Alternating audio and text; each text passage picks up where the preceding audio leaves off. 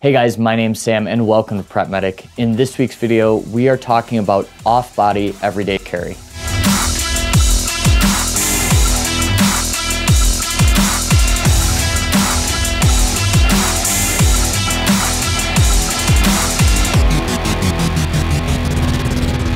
So I've done a number of everyday carry videos about what I have on my body every day. However, I haven't really touched on the ability to carry things off your body. Most of us have some kind of backpack, briefcase, or something that we carry with us almost every single day. So this week, I'm going to be talking about what my setup is for everyday carry in my backpack. I'm also going to give you guys some other ideas, things that I might not necessarily carry, but that you might consider depending on what you need for your daily operations. All right, a couple quick disclaimers. Number one, some of the products you're going to see today were sent to me for free. I try to keep this as unbiased as possible, and I do actually use the equipment you're going to see. The second thing I need to tell you is that not everything in here is something that I carry in my backpack every day. One example is the firearm. I don't usually keep that in my backpack. I usually keep that on my persons, but I wanted to demonstrate to you some of the functionality of this pack and give you some ideas of how to carry. So we're going to start with going over what I carry, what's in this pack, basically just a everyday person, what they could keep in their backpack. And then I want to go into some of the other offerings that this pack specifically has and some other ideas of how you could carry if you were in more of a professional setting, depending on what you do. So starting out with the pack, this is the Vertex Gamut 2.0. This is a great everyday carry backpack. I've actually owned one for a number of years. I got this, I believe, in 2015 when it first came out. This is their Gen 1. It really held up. I mean, there's not a whole lot of wear and tear for being almost 5 years old. And then I reached out to Vertex when I was planning to do this video and just asked if they'd send me an updated gamut, and this is what they sent. And I really, really like this pack.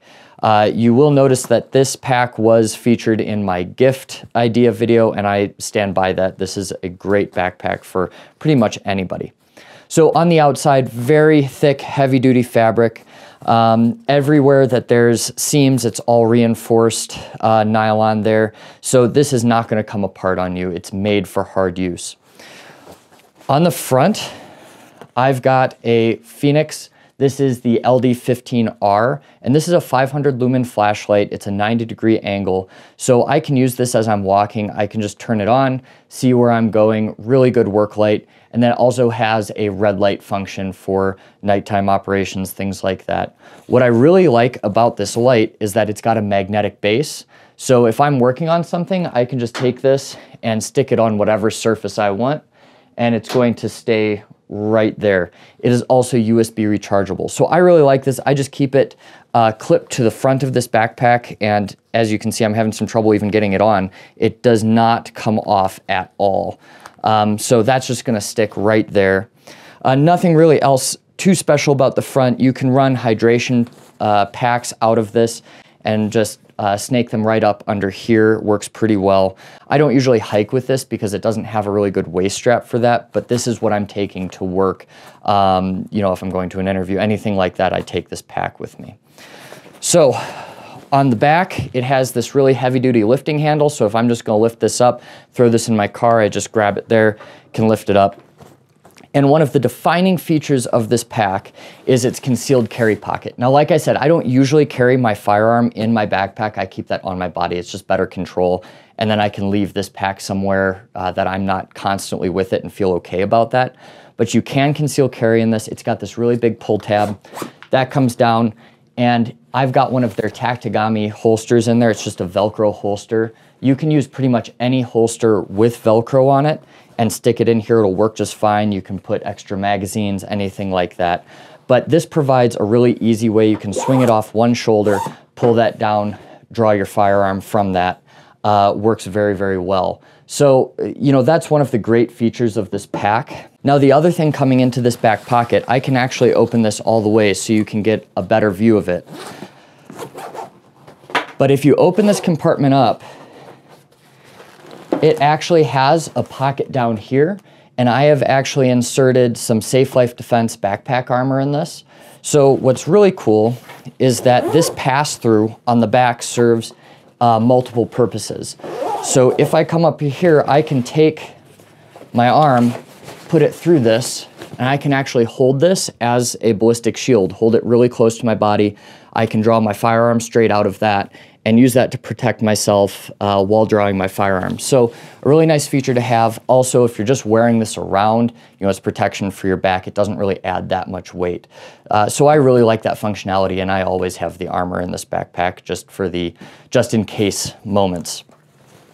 This front panel here, and once again, another defining feature of this pack, this is a quick rip away, and I can pull that entire panel down to expose a MOLLE portion of the backpack. Now, this can stow up in there, so if you want to keep it, the tactical look, you don't like the low profile, you don't need the low profile, you can just store this up inside the pack and it won't give you any trouble, and you can kind of expose all of this. I keep it in that low profile look just because I don't need all of this displayed. But in here, I've got my Eagle IFAK, which this has, basically all the main supplies I need for bleeding control and major trauma. So a cat tourniquet, pressure dressing, packing gauze, and a chest seal. And then I usually have an NPA and a ARS needle in there as well. This is rip away, so I can just take this and I can rip this right out of the pack, hand that to somebody, or carry it, load and go, whatever I need to do. That's one of the defining features of IFAKs that I look for as a way to disconnect them and bring them away from the main body, so I don't need to be right with my backpack when I'm using it. I've got one of the old generation tourniquet holders from North American Rescue. I've got a second cat tourniquet there. Behind the Eagle IFAK, I have a pair of my X shears, which these have replaced the Raptors in a lot of ways for me. They're just simpler, easier to clean, and I've found they cut a little bit better as well. And then above that, what some might consider overkill, I do have a pair of Mil-Spec Plastics Cobra cuffs. These are zip tie cuffs. I keep these on me, especially if I conceal carry, because if I draw my gun, I'm asking somebody, get on the ground, they may comply with me, and I'm hoping that that does not escalate to a deadly force situation. So with this is I can restrain them on the ground, and then when the police come, I don't have my gun drawn, because that's putting myself at risk. They're amped up. I don't want to risk, potentially being mistaken for the aggressor in that situation. So I'd rather have the ability to cuff them on the ground if possible. That's why I carry these. For those of you that don't know, I did spend some time as a SWAT paramedic and a law enforcement officer in Iowa, so I do have some training on that. But to each their own, that might not be something other people deem as necessary. Now, below this pocket, I actually, because I'm not stowing this portion, I actually keep a SAM splint in there, and a SAM splint for a couple reasons. This is a very versatile splint. You can use it for a C-collar if there's a car accident. You can use it as an arm splint, leg splint, whatever you need, this will work for you. So I have this in conjunction with my trauma bandages. I can wrap somebody's arm or ankle really quickly with this and get them situated, ready to go. So I just keep that right up in this pocket. If I was to stow this portion of the pack, then I wouldn't be able to store that in there. But because I'm not, I use it that way. Now, this also serves as another function. You'll see these clips on it, and these can be clipped to the outside of the pack, and I can actually put like a helmet or clothing, anything like that in there, and it'll store it very easily. I don't usually use it like that because I'm not carrying around a helmet with me in my everyday carry backpack, but it is an option for you if you want. All right, so on the outside of the pack, I always have some kind of water bottle in there. I don't actually keep anything in these side pockets because once you fill these side pockets with stuff, it makes it so it's harder to carry the water bottle. That's why I don't really put anything out here, although you easily could if you didn't have a water bottle or a smaller water bottle there. All right, coming into the top pocket, a couple really easy things. I'm always on my phone. I do a lot with social media, obviously. So I've got a phone charger and then a Mophie battery charger. Will charge my phone, I think, 1.5 times. This one's pretty old, to be completely honest. But very good things to have, especially if you're street corner posting in an ambulance and you need some charge. You don't want to be stuck without one of those phone chargers. Main pocket in the backpack. So this has a couple ways we can open it. You'll notice these buttons on the side. If I have those buttoned, it will only open like this much. So it keeps somebody from ripping the entire pack open. It'll keep you from doing the same and spilling everything everywhere over the ground. I usually keep these unbuttoned because I've never had a problem with it. And then you have this tab here, which can come over, stick to the back. And this is for fast opening. If I have time critical items in here, this is big enough to store a magazine for one of your guns. But I just keep a knife and stuff in there. So you'll notice that everything inside this pack is this gray color or this brown color. That makes it really easy to see everything you need. So you're not digging through a black on black backpack looking for your black accessories. It just makes it a lot easier. Everything that's not covered by a pocket is Velcro, so you can put, your PVC patches on it. There's a couple other pouches that Vertex sent me that can go in here, but for the most part, I just keep a couple morale patches because they're fun.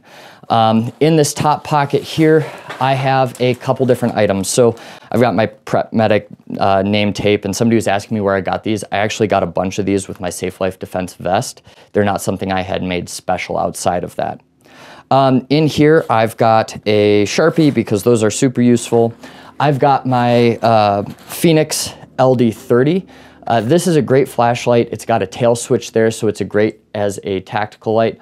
What I really like though is that the tail switch doesn't change modes. You have the mode button on top. So you always know the tail switch is gonna work and it's gonna save whatever setting you last had. And then this switch on the side can change its mode into whatever you need, so including a strobe.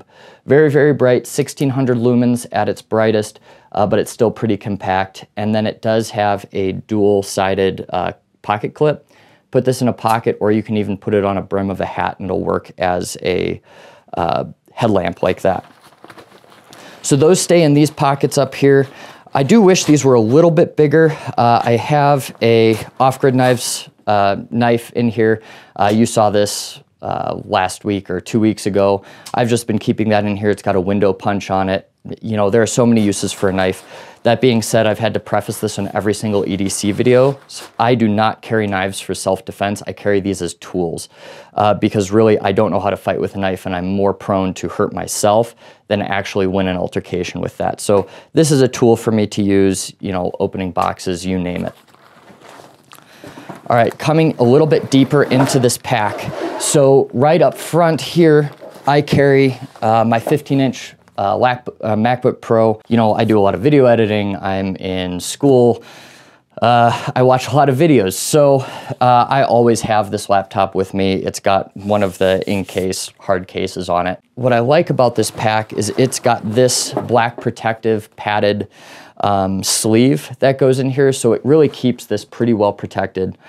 Unfortunately, my last pack was run over by an ambulance and it destroyed my last MacBook. So it doesn't protect it against forces like that, but for your usual bumps, scrapes, or drops with this, it's gonna keep your laptop very secure. And I just have a pair of Beat Studios so I don't annoy my partner in the ambulance when I'm watching stuff, and my charger for that. In these pockets here, these are pretty heavy duty mesh. You can still see what's in it, but it's not gonna rip or anything. I carry a granola bar because I always get hungry, and then I carry these Noon Hydration. They're actually disgusting, but I bought them and they have caffeine in them, which is the important part. So if I have to drive a really long distance in the ambulance or anything like that, I'm gonna fall asleep, I can pop one of these in my water bottle and be safe for that drive. So I always keep some kind of caffeine along with me. Also, I'm way too addicted to caffeine. I get a headache if I don't have it within 4 hours. So I keep up on that.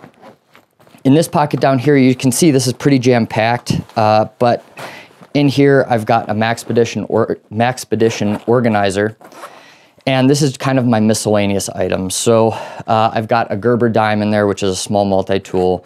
I've got a big thing of lip balm, a pair of gloves, carabiner. I carry some Band-Aids in there, and then just some over-the-counter meds like Zyrtec, ibuprofen, Tums, things like that. This is kind of my general pocket, and then a little bit of tape there. So that all goes in that pocket, and then besides that, I've got a space blanket. I've said it a million times, hypothermia kills in trauma. So if I come across an accident scene, I can wrap them in this after some insulation. And then I also carry just a little bit of saline rinse. This is a very sturdy bottle. I'm not worried about this rupturing, getting my laptop wet or anything like that, but I carry that in there as well. A couple things I didn't talk about before. This hook right here can be used to hang a hydration pouch right down here in the sleeve. Works pretty well, and then you can run those hoses out the side. So, you know, that's one option for you. Like I said, I don't really hike with this backpack a lot. I've got a separate one for that. Vertex actually makes a gamut that's built for backpacking and hiking, which is pretty cool. It's the same functionality, except it's got the big waist strap and is shaped a little bit differently for a larger load. Now, this is all the stuff I have in this pack for my everyday carry, what I'm gonna have just kind of day-to-day operations. But this pack can be used for a couple other things, and there are a couple other options for you depending on what your needs are. One of the great things about this is that they've let you customize this pack as much as you want depending on what you need. So it's not a one-size-fits-all. This laptop organizer actually comes out very easily, leaving you a completely exposed loop field that you can either keep this blank, you can fill this pack up to the brim with whatever you need, or they have a couple different organization options for you. All right, one of the first organizational options are these overflow kits. Now, you don't need to remove that liner to put a couple of these in, but if you want to fill the whole thing with these customizable pouches, you can. These are just attached by a hook field on the back, and they have a little tape right here that you can write what's in them. So I could write BVM. Like in here, I've got one of my pocket BVMs. You know, basically transforms this into a med kit with very compartmentalized areas in here for different supplies. So in here, I can carry my MPAs, chest seals. I've got bleeding control stuff, packing gauze, all that good stuff. And then I've got some tourniquets in there, plus the extra storage on the front of this. So this is one option, and these overflow pouches come in a bunch of different sizes. You can get them really long and do 2 up and down. You can do a bunch of these smaller ones, but this really allows you to customize this kit. So while those pouches are great, they're not something that's super quick to trade out if you have different missions or are doing something different with your day. If you like MOLLE panels and you like to be able to secure a ton of stuff on them, they also will send you a SOCP panel. So this stands for Special Operations Combatives Program. And basically what this is this is a plastic panel that you can mount MOLLE attachments onto and really quickly trade this out. So on this panel, I put like a BVM, a little bit of a bigger med kit. I've got an Ag-Lite tactical personnel carrier on here, which is just a bunch of straps that you can put under somebody and do a single person carry if you need to get them out of a situation, and a Team Wendy radio pouch. You can just take these, throw these in here, zip your pack up and be ready to go. And then if you need to change it, I can just pull this one out and put a different one in depending on what I need. So one more option for you. Thanks for watching, guys. I hope you found this video helpful. You know, I really like the Vertex bag. This is what I've been using for a long time, but there are a lot of different products out there. Just make sure you get something that works for you. If you have any questions or suggestions, please leave them in the comments down below, and I will see you next week.